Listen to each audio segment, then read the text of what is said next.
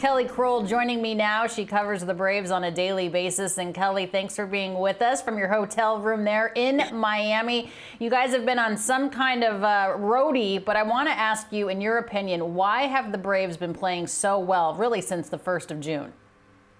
Well, I think it was the combination of a number of guys all finally starting to hit their stride and get going. You look at the month that Austin Riley had, which was absolutely historical within the franchise. And then you got Dansby Swanson got hot. You had a few pitchers get on a roll and start to really settle into their groove. I think there's no denying that the bringing Michael Harris up and putting him in center field allowed at the time Adam Duvall to finally move over to left field. And you've just seen the difference that the outfield and the defense can be for this team. And I think that that's a combination, as well as Spencer Strider. The addition to him and solidifying that 5 spot in their rotation has been a big part of what they've been able to do over the last month and a half, as you mentioned. And Kelly, Spencer Strider could very easily be the Rookie of the Year in the National League. I know that there was some talk about potentially limiting his innings, and maybe that's why there was the addition of Jake Odorizzi. What makes Spencer so special? Oh, goodness. Well, you talk about it's 95 to 100 easy gas, and he's still got that deception of the league really not knowing who he is yet. And I think all of that is a big part of it. And he's also figuring out how to pitch. It's not just throwing heat anymore for him. He's started to figure out, along with the help of Travis d'Arnaud behind the plate, the sequencing that is going to be able to work for him. And I think when guys see him for the first time, it's just, wow, this is going to, his biggest, I guess, hurdle still is figuring out how to be efficient throughout a ball game so he can get deeper into the ball games, because right now that swing and miss it's electric stuff. And then you'll hear about it as fastball, certainly, but all the secondary stuff that now is working off of that for him, I think has been the key to just really continuing his success. Now, I know he'd like to have that start against the Mets to do over again, which he might next week, but that's going to get interesting down the stretch. And you talk about like the NL Rookie of the Year, they may have a couple guys who are stealing votes from one another. I think Michael Harris could be in the mix, and the kid they just called up, I don't know how long he'll be here for them, but he could also be part of that. They really have a number. I think Braves fans are just really fortunate that they can see what the future looks like with an already pretty young team, Alana. Yeah, you mentioned Michael Harris II. That was my next question, Kelly. So good segue there in terms of he could steal some votes away from Spencer Strider, because he's been tremendous. Not only is he having a very respectable average at 289, but he's 12 for 12 in stolen bases, and he's always also a very good defensive center fielder. What is your case for him winning the award?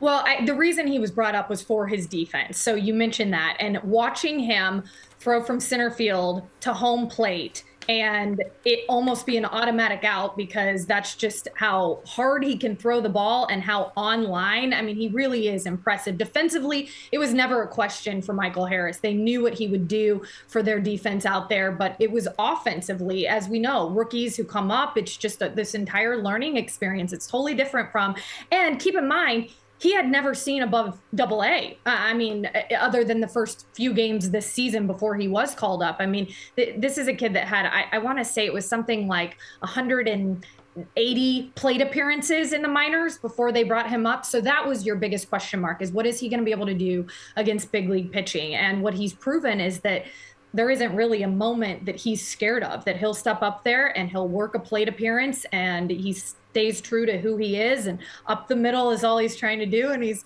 proved so far that that's a pretty good average for him at the plate. And I think just the even keeled, upstairs mentally player that he's proven to be at 21 years old.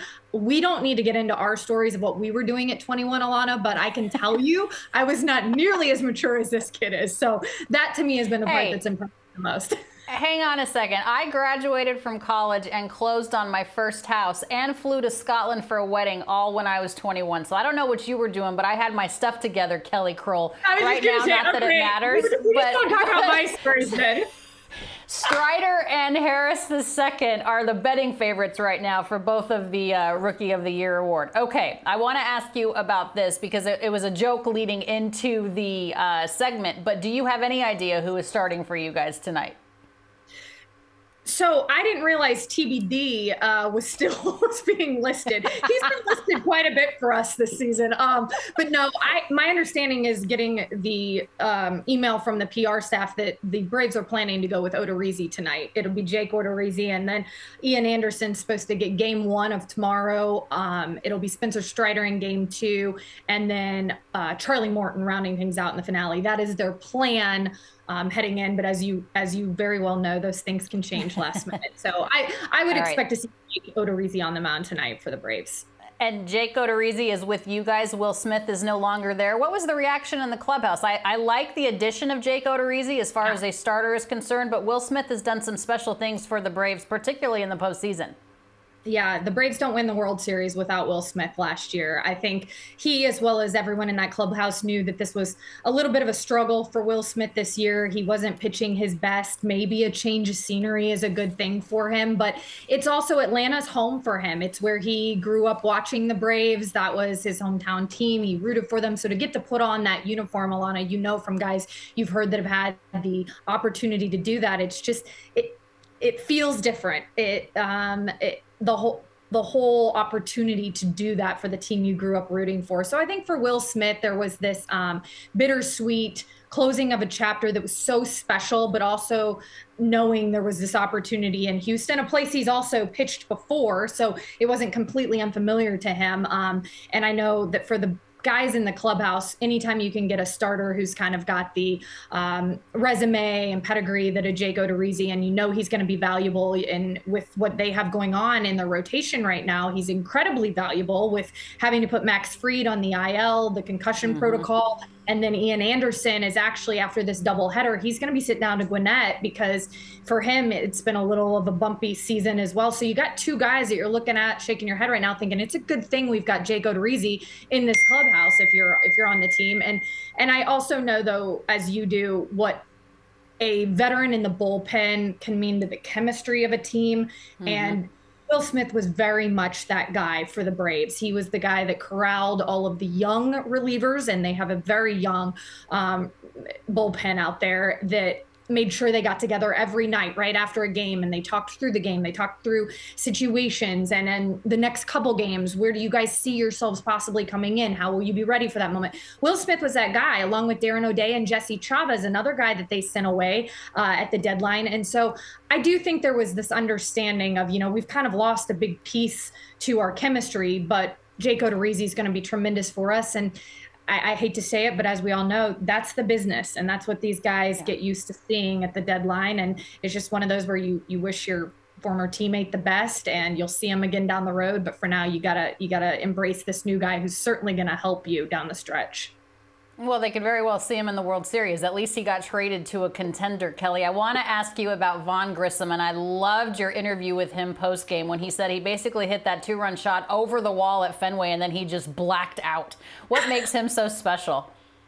Well, I'm still getting to know him. This is a guy, again, who 22 games, Alana, at Double-A. That's the extent of his, he played rookie ball last season, and that's all we've got to really sort of judge this kid on, who was playing high school ball just 2 years ago, it seems like. It's crazy to talk about 21-year-olds who are not only just coming up, but making an impact right away on a team. And the one thing you can tell, though, just even in the interview, is that genuine joy he has playing the game. And that was something that every,